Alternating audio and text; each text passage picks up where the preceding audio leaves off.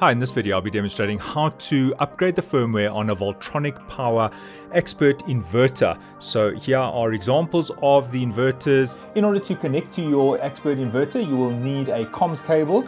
This particular one is an RJ45, and on the other side it is a D-sub, 9-pin D-sub. If you cannot find your cable, you can also check out my video on how to make your own RJ45 to D-sub cable. Right, so on the inverter side, we plug in the RJ45 and it goes to the COM port. Now on your computer side, there is the serial port and you can plug in your DB9 as follows, but you'll find that most computers and laptops no longer have this port. You'll then need a serial to USB converter. Right, on this inverter, I'm just plugging in the cable on this side where it says common. Then I just have my DB9 to USB converter, which is plugged in on the side of my laptop. All right, so I'm now going to use the Watch Power app, and automatically it should pick up the inverter.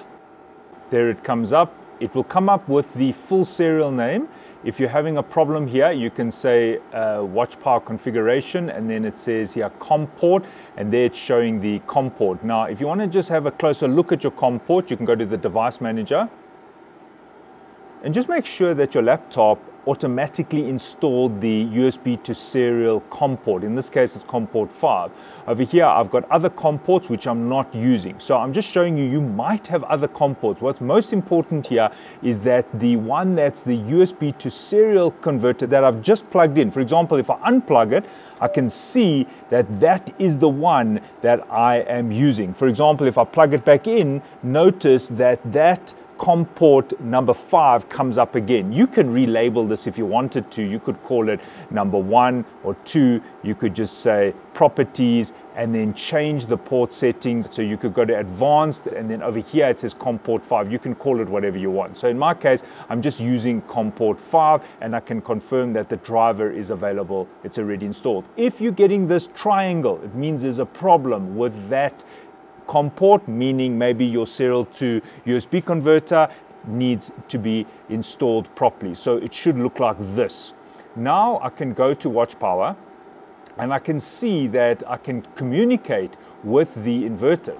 Now in my case, I'm going to be updating the firmware. So the most important thing is to quickly have a look at what firmware is currently on the unit. So the unit is CPU version is 54. So we want to update the firmware. So now what I need to do is close the Watch Power, but just make sure it is completely exited. There it is still running, so I need to just say exit, otherwise it holds up that port. Now I just need to update the firmware. So for the firmware update, you will need this reflash tool. You can get this from the manufacturer, and when I double click it, it immediately shows me which COM port it's going to connect to, and that is correct. It says COM port 5, and then you will have the firmware files in the folder that you get from the supplier or manufacturer, and then I'm just going to say update. And this will update the firmware, and it does take a bit of time, so just make sure the battery on your laptop is full. Now in my case, I'm using COM port 5. Yours might be COM port 1, it might be COM port 2. Just make sure that the COM port that you choose is the COM port which is assigned to that serial to USB converter if you are using a serial to USB converter. Now also, the update process does take quite a bit of time. Be prepared to wait at least 15 minutes. For best practices, have the utility, the electricity supply off, and have the PV also disconnected. So the inverter should just be running on the batteries. Okay, in this case, the update failed. It says I must retry. So I'll do it one more time. Alright, so in my case, I'm rerunning the update process. I could not power off the inverter. The only way to power off the inverter is to disconnect all the power to the inverter. In this case, it meant I had to disconnect the batteries. Then I reconnected the batteries and the inverter powered up, and then tried the firmware update again. Okay, so I'm just exiting the tool.